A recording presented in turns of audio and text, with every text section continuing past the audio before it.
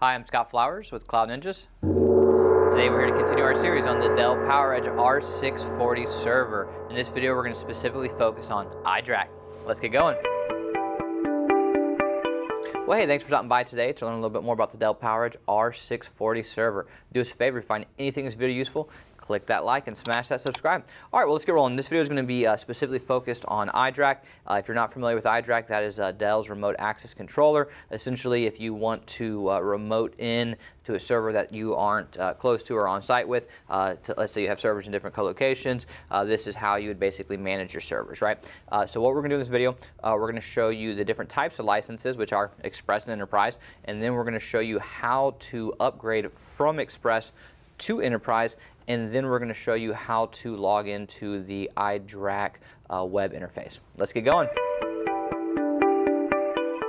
Hey guys, this is Ben with Cloud Ninjas, and today I'm going to be showing you guys how to upgrade your iDRAC Express license to an Enterprise license. So one of the main reasons why you would want a Enterprise license is because it allows you to use that dedicated iDRAC port on the back of your server.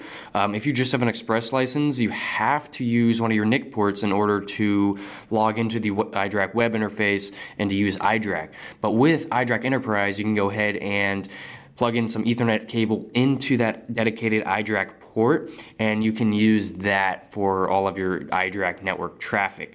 And then the other neat thing about iDRAC Enterprise, and a reason why you'd probably want to upgrade to iDRAC Enterprise, is that you have access to the iDRAC virtual console. So you're able to, as long as you're connected to the network, you can go ahead and access the iDRAC web interface and access that virtual console and actually control your server from another device as long as you're connected to that network. There's a ton of reasons why you would want to go ahead and upgrade to an Enterprise license, and I'm going to show you how to do that today.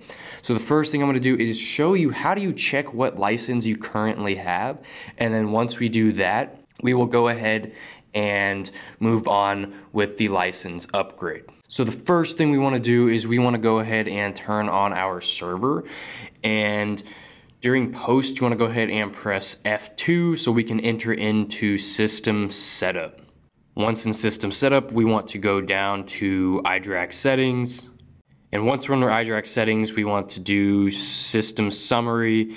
And right here, you can see where it says iDRAC license, it says Express. So the server we're using right now has an Express license, and we're going to upgrade that to an Enterprise license. So I'm going to go ahead and show you how to do that right now. So we're just going to go back to the home screen for system setup. Now there's a few things I want to go over first before we go ahead and get into this. So essentially what we're going to do is connect the iDRAC to the network. So we can go ahead and type in the IP address and access the web interface. So I'm going to show you how to do this, and it'll make a little bit more sense as we go through it. And then the other thing we're going to need to do is that we're going to need an iDRAC Enterprise license file. There's many places that you can go ahead and purchase this, and if you're interested in one, you can go ahead and email us at sales@cloudninjas.com, and you can go ahead and purchase one from us. So if that's something you're interested in, like I said, go ahead and email us at sales@cloudninjas.com, and we'll go ahead and hook you up. That is essentially the file that we're going to need so we can upload it to the iDRAC web interface, and so we can go ahead and do that license upgrade.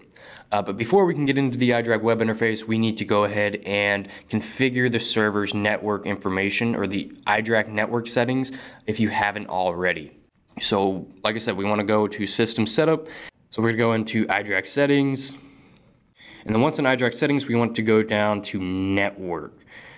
Once in network, we want to go ahead and scroll down to where it says IPv4 settings, and then we're going to enable DHCP.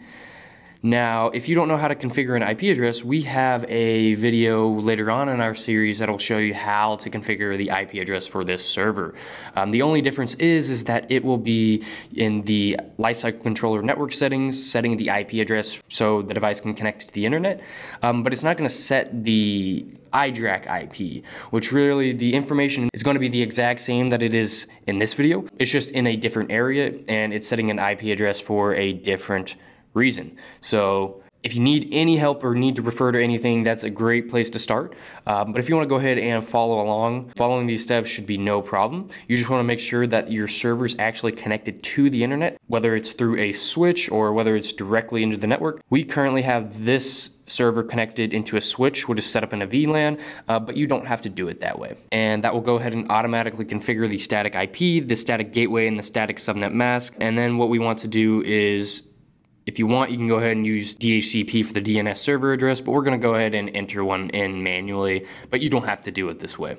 So once we've done that, we can go ahead and back out and then back out again, and then we want to save our changes. And we have successfully configured our iDRAC IP address, and now we'll be able to log into the iDRAC web interface and go ahead and upgrade our license.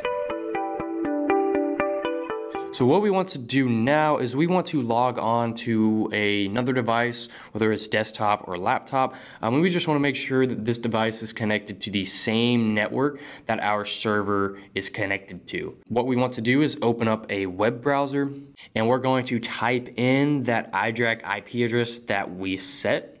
And this will go ahead and take us to the iDRAC login screen. So the login information is going to be root for the username. And the password is going to be Calvin, C-A-L-V-I-N. And then once we type in that information, we can log in. And if you want to change the password, I recommend doing so for security purposes. But for this video specifically, we're going to just go ahead and keep the default password. Once we've done that, we have successfully logged into the iDRAC web interface. And what we want to do is, you want to click on the configuration tab and then go to license. And in here, you want to click on this little drop down and then click on import. Right here, this is where we're going to open up our file explorer so we can put in that iDRAC license. And then we want to select that iDRAC license. And then we want to click on upload. And we have successfully uploaded our license. So what we're going to do is go ahead and log out and then log back in. And already at the login screen, you can see where it says Enterprise. And there we have it. We have successfully upgraded our Express license to an Enterprise license. So what we're gonna do is we're gonna go ahead and head back to the server, and we're going to check to see if that change was made. And we'll be right back. So we are back on our server, so we're gonna go back into system setup by pressing F2. And then we want to go back to iDRAC settings. And in iDRAC settings, we want to do system summary. And as you can see right here where it says iDRAC license, earlier it said Express, but now it says Enterprise. So our upgrade did indeed work, and we have successfully upgraded from an Express license to an Enterprise license. So if you guys found this video useful, go ahead and leave a like and smash the subscribe. And if you're looking to build a custom server or looking for any server upgrades, we got HP, Dell, Supermicro servers in stock. We also have AMD Ryzen servers, AMD EPYC, Intel scalable servers. If you're interested in anything I just said, go ahead and email us at sales@cloudninjas.com. That's sales@cloudninjas.com. Thanks for stopping by.